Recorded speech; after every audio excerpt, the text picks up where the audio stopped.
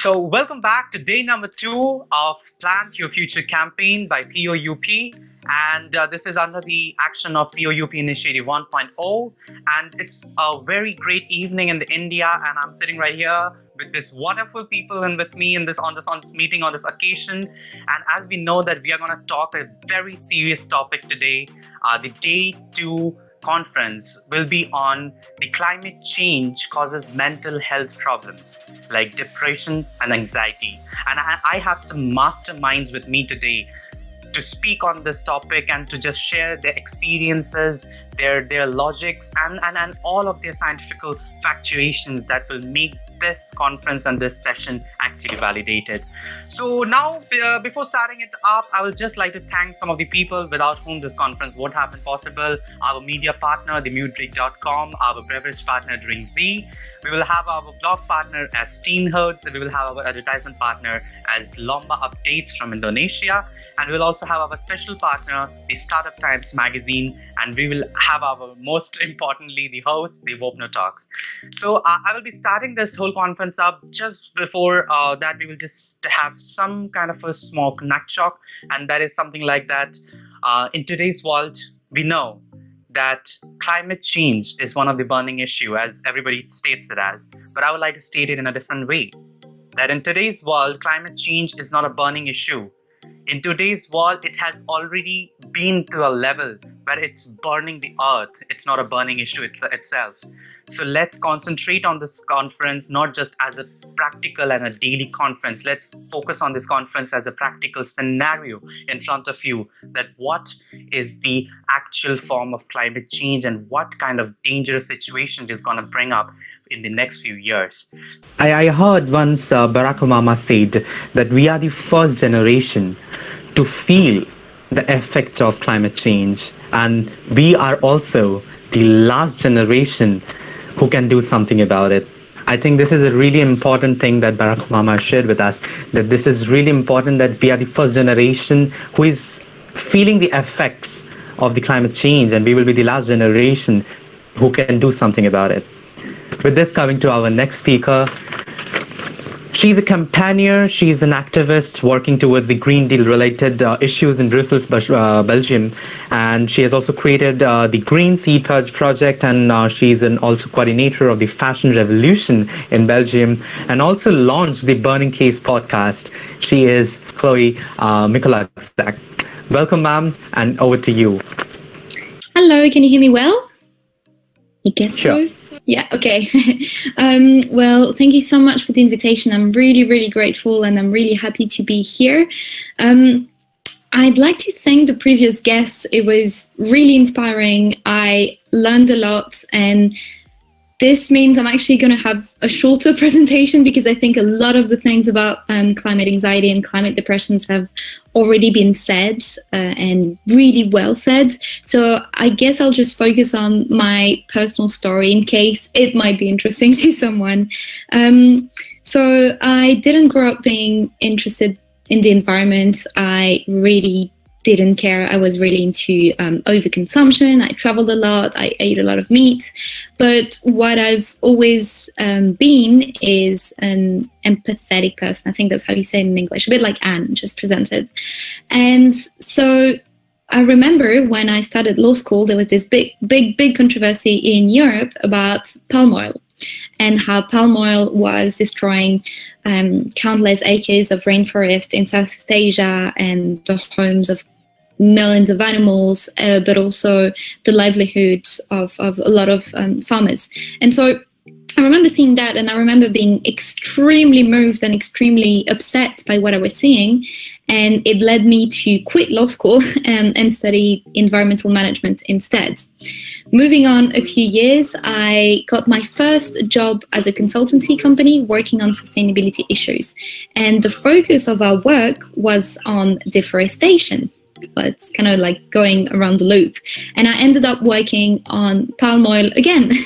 And most of the bulk of my workday was receiving really horrible news about how many acres of forest had burned that day, how many species had been found dead or burnt or in other terrible ways because of the burning of the forest, or how many people were working under palm oil plantations without any human rights or had their passport confiscated. You know, all these really sad and terrible news. And I've always been very good at compartmentalizing. I think there's words to like kind of push my emotions down and not really address them. So for a while, I felt fine. And then I changed jobs, and now I work in policymaking, which is a whole different thing. And I work as an activist also on the side. And so my job is essentially to influence legislation, to influence people who do not want to change, and try to bring to them the urgency of the situation, try to show them the urgency of the situation, and then try to convince them to work.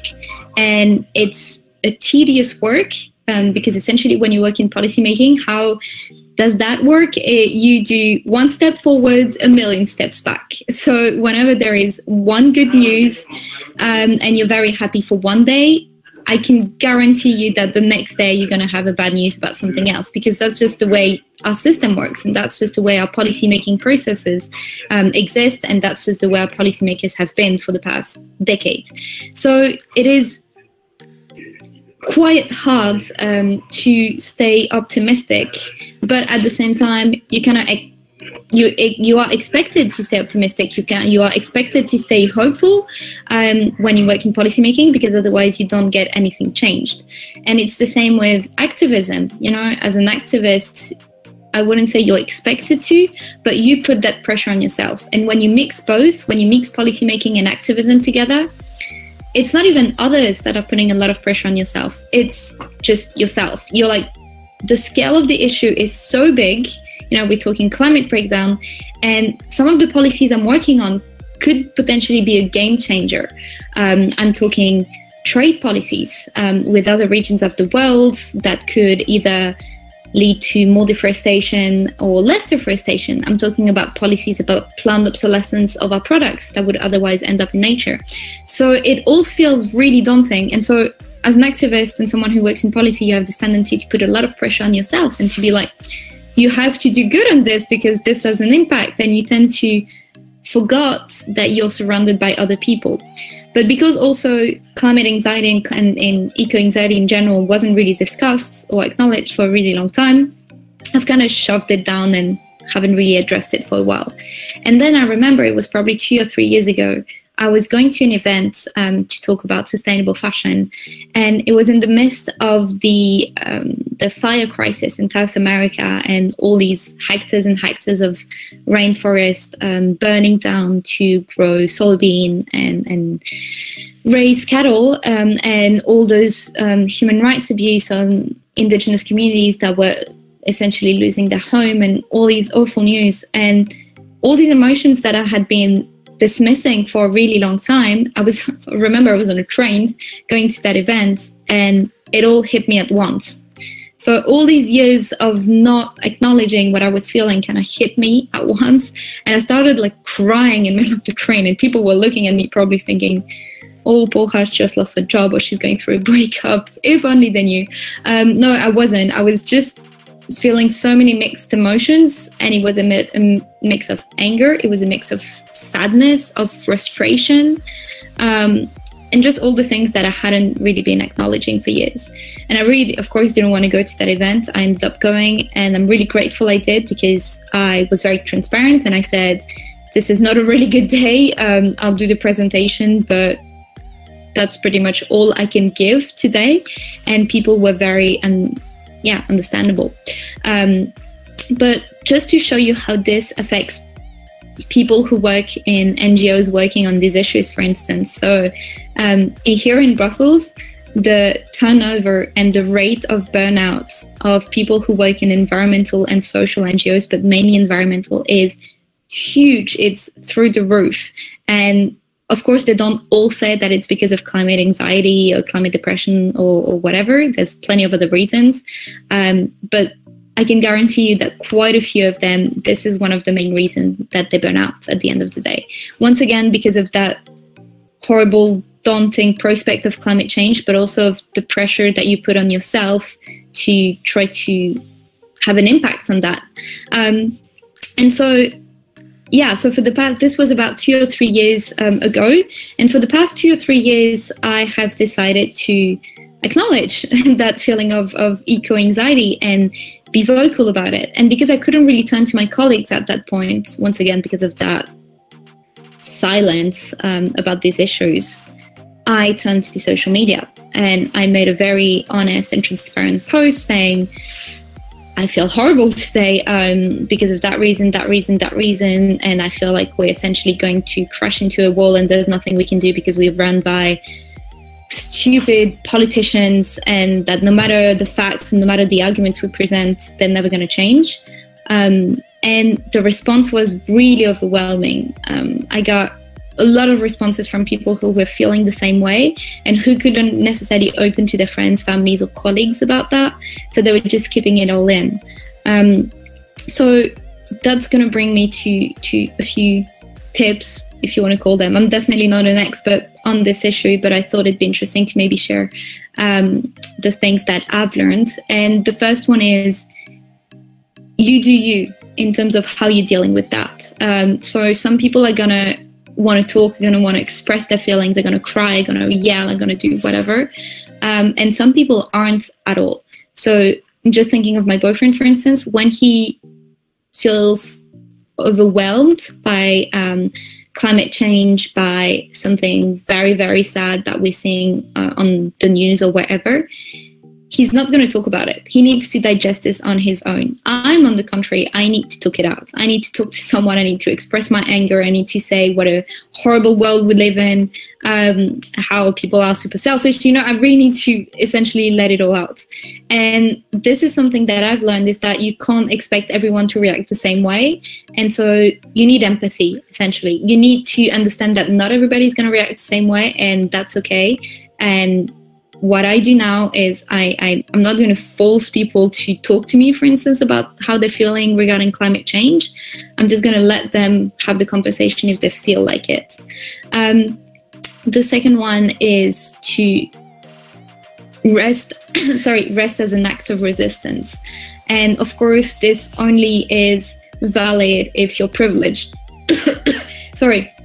If you're privileged enough to be able to rest, because if you're juggling 2 jobs and a family and a lot of different responsibilities, you might not have the time to rest. And that's completely fine. Once again, it goes with the you do you kind of mentality. But if you are able to rest, I would strongly suggest doing so, because there's just, as Anne expressed, there's just so much we can do as individuals. You know, it's not about you as an individual changing the world. It's you being part of a collective that is gonna have an impact. And so if you are able to rest in a system that has consistently been telling us for decades that rest is for people who are weak, that glorifies overworking, that glorifies working dozens and dozens of hours and claiming, and not claiming, but saying that you're overworked and that you're overtired. If you are able to rest, that is probably one of the most impactful things that you can do as well. And then, as the previous speaker said, action, definitely action. For me, doing stuff that were aligned with my values is one of the most important things I could have done to address my climate and eco-anxiety. I think if I had kept, well, I mean, I was working in the environmental movement already, but also aligning my personal values, what I was doing at home, was really important. But then again, without putting too much pressure on you. Something that is quite interesting is probably that a lot of activists that I know, a lot of people who work in the environmental movement, they're not perfect eco people at home. They're not perfect greenies. They don't only buy zero waste. They don't only eat local. They're not necessarily great at recycling, or they still fly, or you know, they do stuff that have an impact, but it's because they focus so much also on changing the systems that they're not putting extra pressure on themselves to be perfect at home. And I think this is really important. Of course, if you can, and if you want to be perfect at home, that's perfectly fine. But don't put too much, an extra layer of pressure on yourself. If you're already feeling eco-anxiety, don't add an extra layer of anxiety to be completely perfect and fully aligned with your values. For me, I chose some battles. I chose some battles depending on the time that I had and the ability that I had to do certain stuff. But I'm definitely nowhere near perfect, whether it's at home or at work. And then if you also have the privilege to be close to nature, that is definitely also one of the main tips that I would have, is to immerse yourself in nature.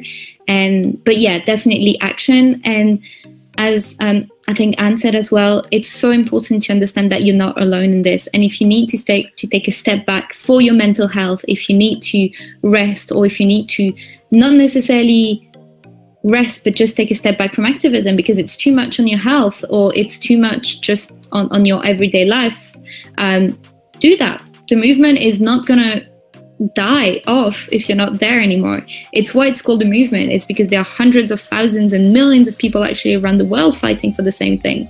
And we are only going to be able to do that if we all take care of our mental health, take care of each other, and if we're all here in the long run. Otherwise, this is not going to work. And we're essentially allowing the current system to prevail and to be successful in the end. So I guess that's pretty much it on my side. Don't have anything else to add. Thank you so much for listening, and thank you so much for inviting me today. Thank you, Chloé, for this wonderful words that you have shared with us. And I think this is really beneficial for all of us. So for now, we are almost at the termination of the session. And thanks to every single one who have joined this session with us. Thanks to our audience, and most importantly, all of our guest speakers to come over here and share their own personal experiences and giving us those valuable words which can really help our organization as well to really cope up with what is the present scenario of mental health getting affected by climate change. Thank you, everyone. Have a nice day ahead.